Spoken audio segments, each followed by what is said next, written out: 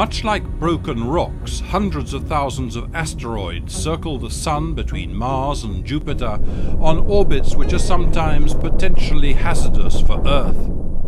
Others orbit at far greater distances. It is with one of these primitive building blocks of our solar system that Rosetta will rendezvous. On its long odyssey to investigate and land on a comet, ESA's probe will be conducting its first scientific investigation, flying by asteroid 2687 Steins at a distance of 800 kilometers.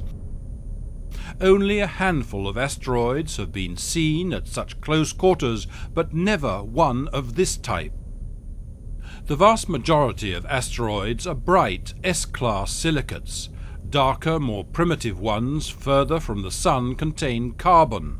Steins belongs to a rare, largely unknown intermediate E-class, very bright and probably with a much weathered surface. Ground telescopes and Rosetta itself at a great distance in March 2006 have measured the brightness of the asteroid. Steins is roughly spherical, 4.6 kilometers in diameter, rotating once in 6 hours.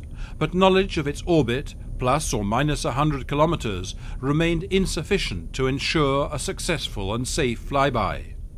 So, since the start of August, Rosetta's navigation cameras and the imaging spectrometer OSIRIS have been tracking the asteroid, still a distant speck of light 24 million kilometers away. These measurements will allow the orbit to be defined to within a few kilometers.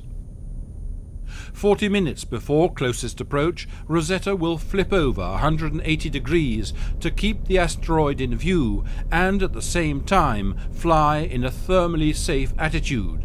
The flyby will be extremely fast, at a relative speed of 8.6 kilometers per second, with views obtained of the asteroid changing extremely quickly in a matter of minutes.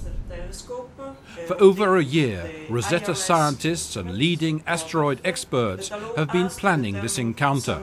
All the probe's science instruments will be active at some point, but the most spectacular data are expected from the OSIRIS camera, which should provide high-resolution imagery, discerning objects only 14 meters in size. The Vertis spectrometer will obtain light curves, providing a mineralogical map of the surface, whilst the ALICE ultraviolet spectrometer will search for signs of any thin, tenuous atmosphere around the asteroid. Indications that all has gone well and the reception of the first images are expected at the European Space Operations Centre some 2 hours after the encounter. There, in Darmstadt, Germany, Rosetta flight engineers and ESA flight dynamics experts have been meticulously preparing this event. The flyby, in effect, will be pushing the spacecraft to its design limits, and numerous contingency scenarios have been envisaged in case of any anomaly. Scientists expect much from the close encounter with this asteroid, providing more insights into how the solar system and its planets were formed. However, the Steins flyby will also be a crucial rehearsal, putting the Rosetta spacecraft through its paces for the next rendezvous, for the much larger asteroid Lutetia in 2010, and of course for the mission's final objective, orbiting and landing on comet Churyumov-Gerasimenko in 2014.